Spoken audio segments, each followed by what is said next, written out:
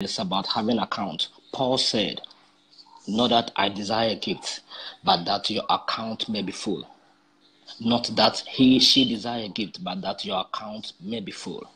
Now there is a spiritual account that you receive in the physical account. Without a deposit, there's no a withdrawal. Where there is no deposit, there's no a withdrawal. So when the prophetess says that sow a seed or your first fruit, it is for your benefit. The promise is for the children and for yourself. Now, for you to tap into the promises, you got to do something. I said earlier, for you to encounter the miraculous, you got to do the ridiculous. Now, don't be afraid. 2018 is the year of abundance, and I pray that God will put you in the season of abundance. God will put you in the winning side. Now, I pray for you also that any advantage of the enemy against your life will be a disadvantage this year, 2018. God will push you. God will bring you to a level where nobody can bring you down. I pray for you. Now hear this. She was talking about the cross in Jesus. The message was powerful. And Jesus has paid our bills. Jesus has paid our bills. It's like bringing a person to the restaurant and say, hey, guy, eat. All your bill is in my account. Now, somebody, your bill is on Jesus. He paid everything. In the book of Colossians 2:14, he says, and he took away any handwriting that was against us or that was contrary and nailed it on his cross. Now your sin is on Jesus' cross. Your poverty is on Jesus' cross. The sickness and disease is on Jesus' cross. Now 2018, no weapon against you shall prosper. Hallelujah. You will get to where God has purpose for you in 2018. Now you have gone through a series of attacks in the year past, but 2018, the year of abundance, God will bring you to abundance. Now the book of Isaiah chapter 61 says, this is the acceptable year of the Lord. Now we are in the acceptable year of the Lord. God bless you even as you are watching us tonight. It's a blessing to be in 2018. Whatever God has for you, you're going to possess and have it. The book of Nahum, it says, and upon Mount Zion there shall be deliverance, and there shall be holiness, and the house of Jacob shall possess their possessions. Now, everybody following the ministry of Victoria Jacobs, I am ensuring that you possess your possession. It says the house of Jacob shall possess their possession. Now, as you are connected to this ministry, you are in the house of Jacobs, and you shall possess your possession. Jesus Christ has taken away the sorrow. He has taken away the pain. He has taken away the rejection. He has taken away anything that will not help you. He has taken it away. The book of First Corinthians. Okay, hold on. Before the First Corinthians, I won't talk for long because she has said everything. I'll just speak briefly and then sign out. But tomorrow, Tuesday, the morning prayers, you guys got to join the morning prayer, because anytime you pray, you access the supernatural help of God into your life. From tomorrow, Tuesday to Friday, join in the morning prayer. It's gonna be more powerful because the month is coming to an end. So don't forget the end is bigger than the beginning. So the month is coming to an end. Tomorrow is gonna be 16. And I want you to join tomorrow's prayer morning session and also involve yourself in the prayer and fasting, because fasting and prayer break chains. God bless you, even as you can hear the sound of our voices. Now, the book of 2 Corinthians chapter 5:19, the New Living Translation said, for God was in Christ Jesus, reconciling the world back to himself, and therefore he's not counting your sins against you anymore. Now, Amen. The good news is that when you come to Christ, your sins are no more counted against you anymore. It means God is calling whoever you are. Wherever you are, God is calling you.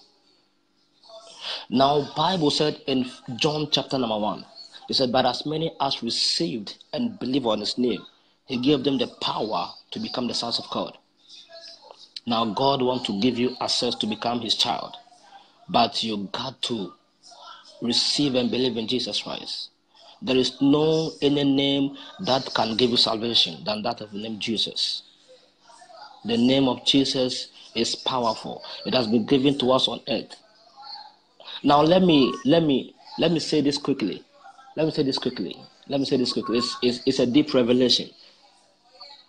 Jesus, the name of Jesus is so powerful. But hear this. The Bible said in the book of Philippians chapter 2, it said, and God has given him a name above any other name, that at the name of Jesus, every knee shall bow. Now, somebody will say, it is the same name Jesus, but what name above Jesus that is so powerful? Because God said, at the name of Jesus. When Jesus was alive, he was Jesus. When he's dead, he's still Jesus. But there is something behind the name Jesus. The authority he got after he was raised from the dead. That makes the name of Jesus powerful. The name of Jesus is powerful in the now. Amen. Whatever you are facing, as you call upon the name of Jesus, you shall be delivered. The Bible said, as many as receive and believe in the power to become the sons of God. Now, quickly, the days are going by. Add yourself to the prayer and fasting that we are doing. Because prayer and fasting, it's not that we don't have food to eat or you don't have food, but it's building yourself. Building yourself. As you build yourself, God will build you. 2018, the year of abundance. The prophet has declared. The Bible said, and God will do nothing. The Lord God will do nothing unless he reveals a secret to servant the prophet. Now God has revealed some secret to the prophet. The year of the abundance. Abundance in prosperity, abundance in finances, abundance in marriages, abundance in good health, abundance in anything that will pertain to your peace. God bless you. God bless you. The name of Jesus is as powerful in the now. Now I want to pray for somebody. I want to pray for somebody who needs restoration. Somebody who needs restoration. I don't know where you need restoration from, but I want to pray for you. Specifically, somebody who needs restoration. There is no barrier or distance in prayer. There is no barrier and distance in prayer. Now hear this. Prophecy is divinity reaching out to humanity. And prayer is humanity reaching out to divinity. Now I want to pray and prophesy for somebody for restoration. Lord, in the name of Jesus, release restoration to somebody right now. David said, the Lord restored my soul. Joel said, and I will restore unto you the years that the caterpillar, the cankerworm, the locust has eaten.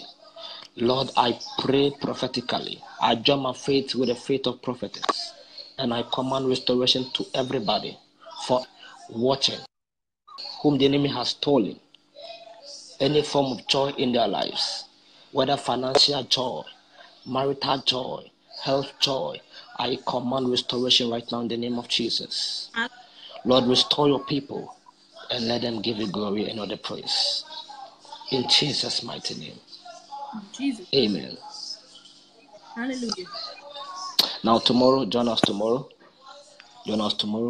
and your life will never be the same again.